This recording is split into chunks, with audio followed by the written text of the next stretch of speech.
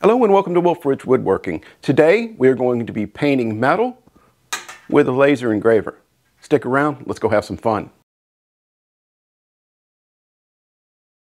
Alright, so you may be asking, how do you paint metal? Well, if you've ever seen anybody do any type of forging or metal work like that, where you see them heat it up and they say, I want to bring it to a straw color, that's how they're judging the hardness of that metal based upon the color it gives. So with the laser, what you're doing is you're basically heating it up to a certain temperature, very precise, to bring out that certain color.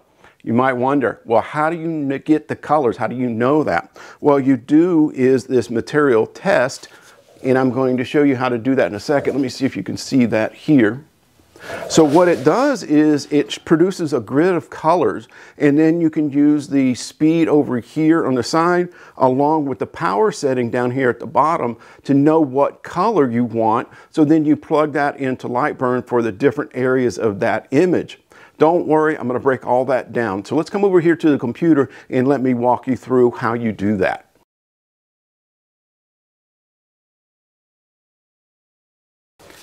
Alrighty, so I've got Lightburn open. This is the koi fish that we're going to make. But before we do that, we need to go in and we need to do our material test.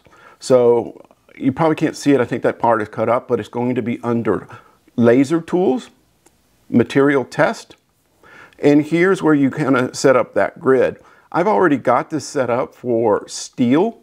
And once you have your settings in here, you can hit that save button so that you can always come back to it.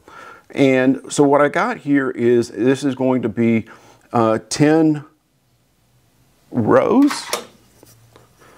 Yeah, 10 rows and 8 columns. The rows are going to be speed, the columns are going to be speed, and I said that wrong. The rows are going to be the speed and the columns are going to be the power. There we go. So I'm going to go in and I'm going to start at 400. Now I will provide all of this in I'll say the G code. You can download it for free off of my website, but it's going to be 400 is what we're going to start with. 1200 millimeters per minute is what we're going to, that's the range for the speed. And the height of each grid is going to be 4 millimeters and the width is going to be 4 millimeters. So it just creates a 4 millimeter square. Power is from 10 to 80%. Then you need to come in and edit the material settings. And you can kind of ignore all of this. Make sure you're in fill mode because that's what you want to do to fill in the grids. I have it at 2.5% overscanning. 0.1 line interval, and when you plug that in, it'll automatically put in this 254 lines per inch, I should say. So that's that setting. And then if you go into the edit text, that is just the numbers on the side and the top, and it's going to be line. And for my 22 watt Creality Falcon2, it uses 390% power. So this is going to be your baseline. Depending on the wattage of the laser you have, you're going to have to play with these settings. But these are all the things that I did to get this to run. So then you put your piece of metal, and you got to make sure it's the same thickness of metal that you're going to be using on the project, because the different thicknesses will, heat up and cool down differently. So that's why your test has to be on the material you're using. So then you stick it on there, you hit frame to frame the laser around it, and then you hit go, or start in this case, and it produces that grid for you. So once you have that, now what you have to do is somehow I use Adobe Illustrator. And so this is the way that it's supposed to look.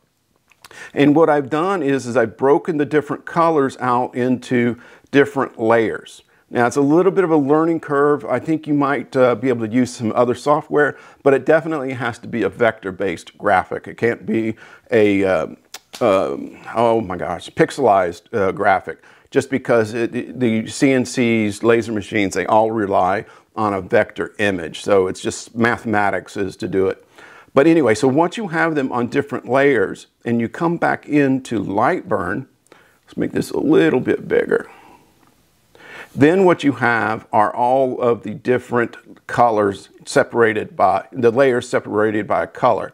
So you can see this here is the whole image and this is line. So that is going to be the back, the outline of it. So there's no fill, it's just going to draw out this image.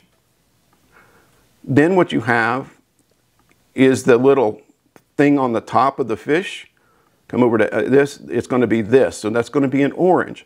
So now what I need to do is go and look at material test card and find orange, and on this one, that orange piece is 400 millimeters per minute and a 30% power. And again, I got that from that material test. So then, you just repeat that for all the other colors. And what you have to do is come in and set those up for the different layers that you're going to have. So I'm just going to turn them all on so you can see them. And this is what, the image in Lightburn is going to look like as I turn on these colors. Okay? So that's how you set this up. Again, you have to use that material test to know what the settings are for the particular colors you want. The one thing I can't show or teach you is how to use Adobe Illustrator. I have very basic knowledge, but I have enough to be dangerous. So those are all the settings that I used. Again, it really depends on the wattage of the laser that you're going to use. So now let's go over and let's get this process started.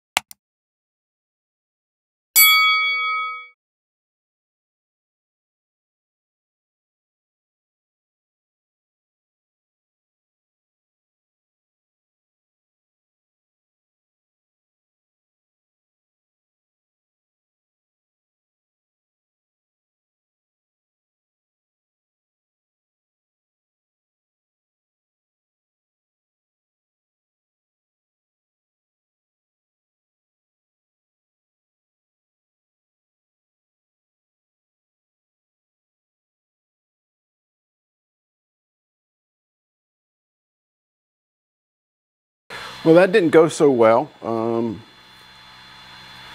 The colors didn't exactly come out. Let's see if I can. Colors didn't actually come out too well, and I don't know if it's hard to see on the camera, but it warped the metal. So I'm running it again, and what I did was I took each color and running it separately, and see if that will keep the metal cool, and then I wait like 30 minutes in between each one to let the metal cool down. And we'll see here, this is the last one. I didn't film it just because you already saw all of that. So it's the same thing, just turning off the layers and then running it and letting it cool. So stay tuned, let's see how this one comes out. Alrighty, so it just finished up. Let's see how she did.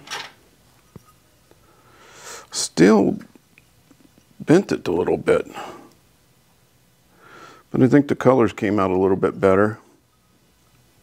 I'm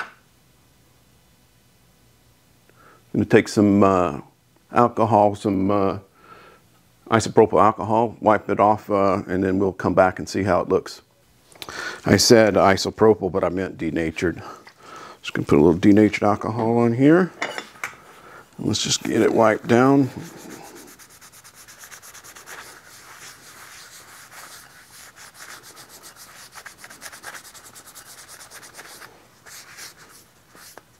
Okay, I think that's good. All right, let's get the two and compare them. I still think that weighting, if I can get these to hold right, I still think weighting worked out because you can see here that blue is a lot richer in there. The koi fish wasn't supposed to be colored in, it was just supposed to be natural. But what didn't work out too well is that's supposed to be orange or like a light orange, and it's a little bit more blue. But you still can tell the difference between this dark blue and that. So need more experimentation, but all the information that I've given is going to help get you to this point, and then you just have to experiment it, so you're not going to start from scratch. Alrighty, that's going to wrap things up today. I hope you picked up something that'll help you out if you want to try this.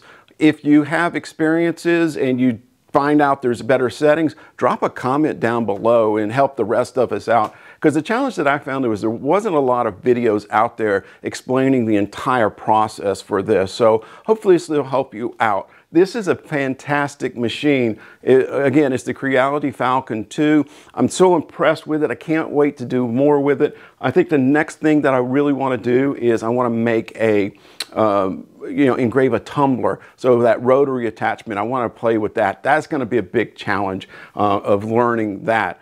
This one, it was a big challenge, but I think I got it figured out. Still got to play with that to get the colors a little bit better, maybe a smaller image. I don't know. But as I do things, make sure that you check me out on Instagram. I'll post more pictures and information there as I learn things.